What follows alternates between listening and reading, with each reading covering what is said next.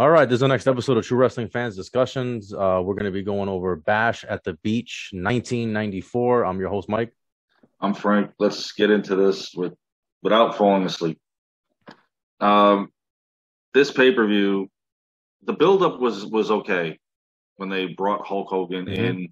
You're gonna get the match that we technically we never saw on a pay-per-view. I mean, if you went to a house show in WWE or Saturday Night Main Event or something along the lines, Hogan and Flair did lock up, but this was the first time on a major pay-per-view for the championship that WCW was able to pull off that The dream, WWE couldn't. the dream match. Yeah. The execution of the rest of the card was something to be desired. And I'm But going to get this, into that right now. but this got a lot of people tuning into WCW Yeah. because Hogan was there. So say what you want to say about Hogan's early run, first couple of years, but it got people to tune in at least. It's a And it big also deal. brought in most of the talent that had left WWE Yeah, the year prior. Because, this you is know, a you big remember deal. at the end of the night, you remember you saw Beefcake, you saw hmm Duggan had just left and come on over. And unfortunately, this was the end for most of these WCW guys as Bischoff was kind of changing the regime.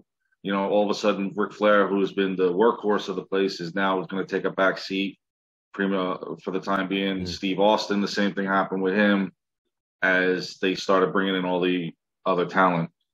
June 17th, 1994, they had a capacity crowd of 14,000. I thought where they had the venue was all right. In a bigger arena would have been nice for this, something like 30, 40,000 to see this. Remember WWE and WrestleMania 8, if they would have been able to pull that off, how big the crowd would have been. Yeah, I'm curious if they booked this like months in advance, even before Hogan signed there, so they already had it booked that arena booked. It's I don't possible. know, maybe There's no telling. You know, they got Shaquille O'Neal to be there, who even was the Orlando. Yeah. phenom of the NBA at the time. Also, Orlando Magic obviously was in Orlando, so that was a big deal. Yep. And they were getting hot at the time now that they had O'Neal. So it was good to see him there. It was weird to see how young he was watching this again. I Yeah, was like, yeah, oh, yeah. Lord. Opening bout for the night was for the television championship. It was Lord Steven Regal versus Johnny B. Bad. It was supposed to be Sting in this match, but for whatever reason, they wrote him out. I not 100% sure if he had a legitimate injury, although I think the storyline injury was a little ridiculous with the scratched cornea. Keeps him out of the match. I thought that was kind of Well, they showed that hinky. you're talking about Sherry, right? Yeah, when she raked his eyes. she interfered in the Ric Flair versus Sting match on Saturday, WCW Saturday night with Hulk Hogan ringside. But I'm curious, was that even a title match? Was that a Yeah. title match? And so the winner was gonna Hogan was gonna face the winner of that. hmm So if he won, then Sting wouldn't have fought, right? Because he would have been the champion. Yeah, it was. So I And don't know. then, but that also doesn't make any sense because he was already in a title match against Regal. And I mean, I don't Right. know where the Well, direction that's is so all of that's a how you sudden. knew. So then that's probably how you knew he wasn't gonna win. Yeah, Yeah. but I mean, if you're going to use an injury, don't use a scratch cornea because I mean, come Yeah. on. Johnny B. Bad. I actually like Johnny B. Bad in WCW. He was good. Yes, he was. He was flamboyant, energetic, got the crowd going. He had a good match against Regal. I thought it was interesting. This was actually a television title fight that actually ended with a victory. Regal gets the victory at 10 minutes and 40 Mm. seconds, holds on to the belt. What was funny was after the contest, when they brought in Antonio Inoki to give him the award, Regal comes in and all of a sudden starts running his mouth, issuing a challenge. Inoki takes his jacket off. Regal goes running. It was kind of entertaining to see. Would have been nice to see if Inoki could clock him. Yeah. But you know, because you remember Inoki was sitting down ringside with the higher ups there. I liked how So when the pay-per-view started, Bobby Heenan was talking and he's basically just rehashing his beef with Hogan from the WWF days, and he's just going on and on about him. He's bashing the Hulkamaniacs, he's calling them humanoids and everything. So that was pretty the cool. one good thing over the wrestling years between the mid '80s to the late '90s with Heenan and Hogan was you're hmm always going to have the scuffle. Yeah. Even when Hogan turned bad, now all of a sudden Heenan's turning good and Yeah. he's still going Right. at Yeah. him. Yeah. Yeah. It was just classic stuff. Shivani actually he didn't do what he would do normally with the NWO. as far as constantly talking about the main event. He only did it part of the time when he was doing the commentary with Heenan, and then when with Ventura, they mainly stuck to the match. Yeah. The next match was crap fest, in my opinion. It was the Guardian Angel versus Vader. I mean, call him what you want. I'd like to say Boss Man, but we obviously can't here because that wasn't his name. The match had a few moments, but the outcome of this match was there wasn't even a disqualification. Vader time. And the referee just calls it. It's a DQ. Vader wins. I'm like, what? Yeah. Are you kidding me here? I mean, but it's good to see guys that big that can move. Like yeah, very agile. You know, Vader with the Vader bomb and the moonsault. Guardian Angel, even in WWE, was always that way. He could always move around the ring. He picked up Vader, which was pretty impressive. You know, the match was good, but the ending, the execution of the ending was just retarded. I'm sorry. It's just he's holding the stick and all this. Oh, you used it. Ring the bell. Come on. And it was just under 8 minutes, so they didn't even really give that match any time. The first 3 matches flew by. It was the last 3 that were just like, you got to be kidding me. And the next match, the first time I ever watched this pay-per-view, I knew what was going to happen because you know the guy. It's Dustin Rhodes teaming with Arn Anderson to face Terry Funk and Bunkhouse Buck of the Stud Stable. Yeah. I mean, just when Arn Anderson told him when he'd be his partner, he goes, "You're going to get the old Arn Anderson." Well, that right there should tell you. That should tell you what you're getting. Yeah, what's about to happen. Yeah. Yeah, and to me, I don't know. Arn Anderson was too energetic on the apron. He's getting all into it. Never got in the ring yet. Dustin Rhodes is beating the crap out of both these guys, and Arn Anderson finally gets tagged in. He goes, okay, and he does like a Jim the Anvil Neidhart. He goes over, he pats him. He's holding him, the DDTs him. Turns on his partner. Dustin Rhodes gets the loss. Arn Anderson joins the Stud Stable, which would set up Fall Brawl down the line. The predictability of this kind of took away from the match, but Dustin Rhodes still showed that regardless of the guys that are coming in, I still belong here, and I do belong in the main event spot, which they never gave him. Yeah, this is another guy that Bischoff is kind of trying to move it away from, which is unfortunate because Dustin Rhodes put on some of the most tremendous matches. Yeah, no, he was a good worker. He was a good worker for sure.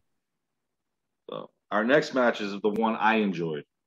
And it was for the United States title. It was Stunning Steve Austin defending the title against Ricky the Dragon Steamboat. This is where I woke up. Yes. These two can battle. I forgot that he wore that WWF gear. The Dragon gear that he wore when he came, because he went to WWF for a little while and then he came back. Yeah, and then he came back. I forgot that he wore the gear. He just didn't wear the head thing, but he had the wings. And I didn't like the head thing. and he had the colors. Yeah. Yeah. Steamboat still looked great. I mean, he was still hanging around, but unfortunately, a couple of guys here that eventually Bischoff's going to move away from. But these two put on over a 20-minute match. I love how Austin had on the back of his tights Dragon Slayer. Yeah, the Dragon Slayer. Which was kind of cool. Yeah, that was cool. Yeah.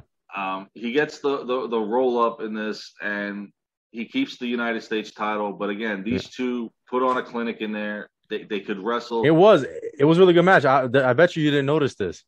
When they fall out of the ring, when they're fighting outside the ring, the United States Championship, right? Mm-hmm. The United States Championship is just like on the floor, like a piece of garbage. And when Steve Austin leaves, he doesn't even take the belt with him. He just leaves.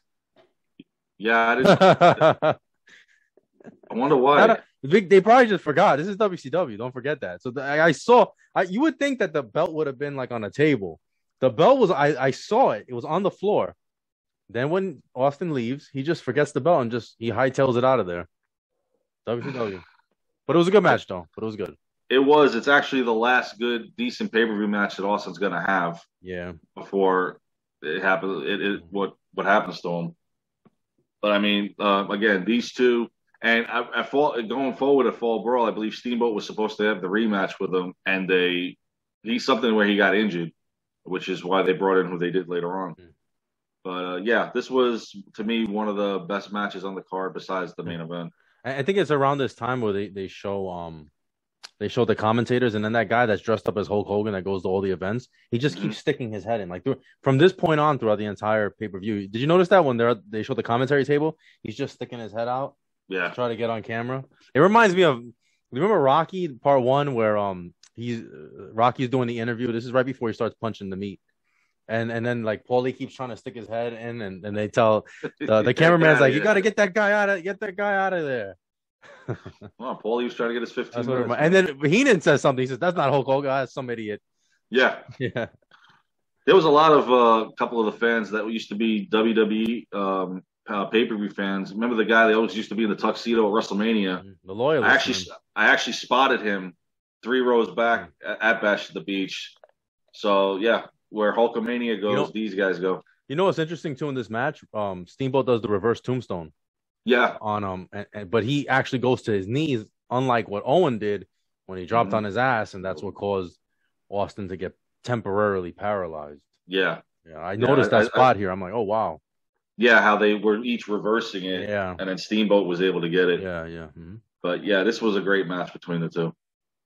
The next match almost had me asleep. It was for the WCW tag team titles, Cactus Jack and Kevin Sullivan. You know, Pretty Wonderful. You know what's interesting about this? As I was watching this, I was thinking about it. I'm like, isn't it amazing that they have WCW at the time on the roster had Steve Austin and Cactus Jack, aka Mick Foley.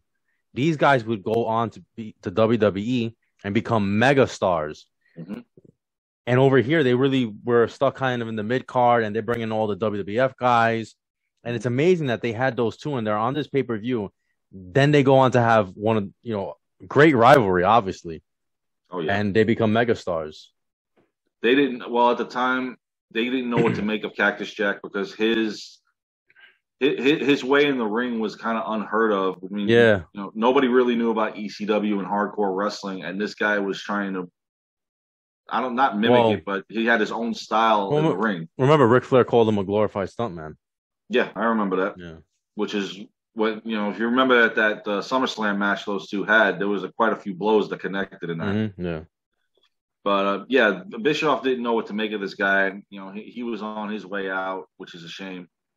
Sullivan, I never could get behind that guy in the ring. I mean, he was good behind the scenes to an extent. I guess creatively, maybe. Yeah, but in the ring, then his brother was there dressed up with the Hulk Hogan gear.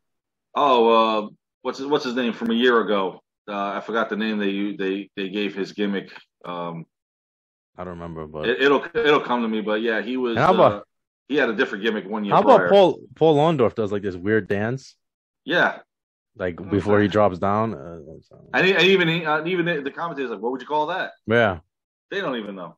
Romo was good though. Romo, he was athletic. Orndorff and Romo, they look terrific. It's just you're going into the ring against two guys that are crackheads. They got a different style. Did you notice Roma had the wild? I'm not the wild. I'm thinking about Bill and Ted's Excellent Adventure. The Young Stallions jacket. He had it. Obviously, it didn't say the name, but he had the same jacket. I'm like, wow, he kept that thing from years ago. Because he was coming off Power and Glory, not however many years, a couple years ago, whatever it was. But he still had the jacket. I just noticed that. I'm like, wow, he still had that jacket. Surprised they let him keep it.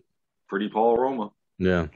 So they won the titles, right? Yeah, they won the titles in this. 20 minutes, 10 seconds. Pretty Wonderful gets the tag titles. Of course, this is kind of the start of the split up with the longtime tag team of Cactus and Kevin. Yeah. Which it wasn't even supposed to be Cactus Jack. It was actually supposed to be Dave Sullivan in the match, but for whatever reason, injuries or whatnot. And of course, he's walking around with the Hulkamania shirt on, which is going to start infuriating later on. And I mean, just the shenanigans in this match, the hold down of the foot and everything. It was just, again, the ending, the execution wasn't there. The match could have been a little bit. I noticed a lot of people kind of heading to the concession stands during this match. Yeah. There wasn't a real pop from the crowd. So, and again, this is now, okay, I took the title off Cactus. Now I can start moving into the exit. Yeah. This is all Bischoff's plan. You can just see it. Now we go to our main event. Well, before that, they had a promo with Flair. Before that, I remember they had a promo with Ric Flair and Sherry. It was a pretty good promo. I like how Bobby Heenan says, "Well, even if Hogan wins tonight, I'm calling it right now as a fluke." And not to mention, you noticed that at the beginning of the night, which this was unheard of back then, they said Hogan's a former 5-time champion. They did it. They introduced him as that. Michael Buffer. And they also screwed up because Michael Buffer just said that he's coming off a 3-year layoff. Yeah. And I'm like, wait a minute, hold on. This is June. It hasn't even been a year since his last appearance on a house show for a contractual agreement was the end of July when him and Beefcake fought Money Inc. But I mean, if you want to get wise, it was a year. I mean, if you want to get technical, he wrestled earlier in the year in Japan. Exactly. But I mean, we won't get into that because I guess that doesn't count. But it was a year. He was off for about a year. Even if Bobby Heenan says it. Bobby Heenan's like Bobby said it was a 2 or 3 year layoff. He's rusty. It's like a 2 to 3 year layoff. Ric Flair came out. Ric Flair is the champion, and why is he coming out first? Exactly. Why? The egomaniac. Yes, I was just gonna. You just beat me to it. I'm like, wait a minute. The champion in this case is coming out first. Yep. And Hogan's coming out last. And not to mention, Hogan dropped about 30 pounds. You could tell steroids. Yeah, you could tell how much weight he actually lost. Yeah, they said he was 272. Yeah, which normally in WWE was 303. I don't go off the weights that I'm just going visually looking. They exaggerate. They exaggerate weights anyways. You can't really go off of that. Yeah. But Hogan comes out. He got a good pop. He came out to the he's American made. Whatever. Not quite used to the song. I get it. Kind of after a while it grew on me. It did. He came out with Mr. T. He comes to the ring, and then Shaq was going to present whoever was the champion with the title. It's just funny how there's all that interference during the match, and Mr. T is like nowhere to be found during this match. Exactly. He ends up at some point he ends up coming out, but I'm like, where's Mr. T? Like, isn't he supposed to be in Hogan's corner helping him? He's nowhere to be found. This match, it actually looked like at one point they were searching for a way to end the match because it's like it felt like there was like false finishes there, right? Like it was kind of like they were, should we end it now? How are we gonna end this? Hulk Hogan hulks up like 4 times during this match. Exactly, yeah. I never seen him hulk up that much in a match. I don't know if they couldn't find the ending on when exactly to do it until they finally did execute the leg drop. I mean, I thought the match was decent though. I mean, I was entertained. Like I thought it was a good match. Mm-hmm. But there were times where I was like, are they trying to end this now? Hogan kept hulking up. Sherry's interfering all over the place. Finally, Mr. T grabs Sherry, he picks her up. Yeah. Like, why didn't you do that 10 minutes ago? Exactly. And I don't know about you, but every time Hogan misses that leg drop, I always get nervous that he's going to blow his knee out or something. But did you see that he hurt the wrong leg? He misses the leg drop with the right, and then he starts holding on to the left. Yeah. And I'm like, oh god. Hogan botches the figure 4. I don't know if you noticed that. He botched. Yes, he didn't know how to put it on because he's never done it. So why is he bothering? But if you and I know how to do the figure 4, I would imagine that Hogan would know how to do the figure 4. Right? Yeah. He just kind of turned his leg and put his leg there instead of turning around. You know. And then I guess it was mainly toward like an insult to Flair, like, hey, I'm going to put my finishing move on you. Yeah. I mean, it actually would have been cool if Flair would have tried the leg drop. Yeah. No, it was a good spot. I guess the referee. Did the referee get knocked out? Yes, Nick Patrick came in. Then Nick Patrick. This is before. It was Randy Anderson. Yeah, Nick Patrick. And then it's funny because the president. I forgot who it was. Bockwinkel? Was it Nick Bockwinkel? He's there. He's the president. He's there with Sherry doing all of this nonsense, and he doesn't do anything about it. This is like a Jack Tunney thing from a few years ago. Even worse. And then they said, oh yeah, Nick Bockwinkel said that this guy could be the referee now. It's fine. I was like, but why wasn't he saying anything about Sherry? I don't know. Exactly. Eventually Hogan goes over, gets the title. We all saw that coming. Yeah, obviously. Got a great pop. He got a great pop when he won the title. He got a great pop when he was introduced. You know, he's there celebrating. Then they kind of drag it out. They go to the back. Did you hear what he said when he's in the hallway? He said, "One man, one champ." Yeah. That referring to when they unified the titles. When they unified, that's how he didn't want the two champions. That's how I took it to when he said one man, one champ. I thought it was a slap in the face to Rude and Sting and whatnot. Nah, I didn't. You know, they're going with Hogan. I get it. I know Hogan goes into business for himself, but they gave him the ball and he ran with it. And to his credit, it got a lot of people watching the program. So I mean, I really wasn't watching WCW before that. When Hogan got there, that's when I started to kind of tune in more consistently. I did like how they, even before the locker room interviews, Bobby's like all depressed. You see Bobby the Brain Heenan sitting there. He's like all depressed. Bobby was awesome, awesome. And then they finally go to the back and they have the interviews. Did you see Brian Pillman? Kind of, he was there, but you couldn't Yeah, really see him. he's There. got He his head in the doesn't. center Right, there. right, right, right, right. Like somebody getting on TV here. Yeah. Then you had Oh, Duggan, you had Beefcake. yeah. Of course, Yeah. Beefcake was there. He got his boy a job. But yeah, the fans did definitely. I mean, there was still Hulkamania was still popular at that Yeah, point. they were trying to bring back Hulkamania to a new audience to a degree because this was more the Southern audience. Mm-hmm. Um, And Bischoff had said that he was trying to get away from the Southern-based mentality of the whole thing, which is unfortunate. But it's just like if I'm Ric Flair, I'm like, I just got replaced by this guy, and I've been here all this time. And then Hogan goes on to beat him like 100 times after this. Yeah, I think it was only one time Flair ever won. And then, which is ridiculous. And then when Macho Man comes in, Macho Man goes over on Flair a bunch of times too. How many times Flair was just made a mockery of in the mid card? And Flair said it when WCW closed down. He goes, "I was glad when they shut this place." He was also crying in the middle of the ring, but you know. Well, it was sad to see something that him and that because his last match on Nitro was against Sting. Yeah. Those two single-handedly built up that company until Hogan came in. Yeah. And then it was just they were just way to the late side. This was the beginning of it. Mm-hmm. But overall, I guess the pay-per-view was okay. The main event was two good. Out of the 6 matches were good. Yeah, it was. Austin put on a clinic with Steamboat, and of course Hogan and Flair weren't going to disappoint in this match. And I think the rest of it was average. I think technically this is the first Bash at the Beach because I think it was Beach Blast before that. Mm-hmm. So this is like the rebranding. Yeah, wasn't it the year before it was Shockmaster? Was it? I believe so. Was it 92? Was it 92 or 93? 93, because those when Bulldog and had gotten there with Sting and Sid was feuding with and had Harlem Heat. Yeah. All right. Well, that's our review for Bash 94. You guys let us know what you think. Please like, comment, share, subscribe. See you guys soon. Take care.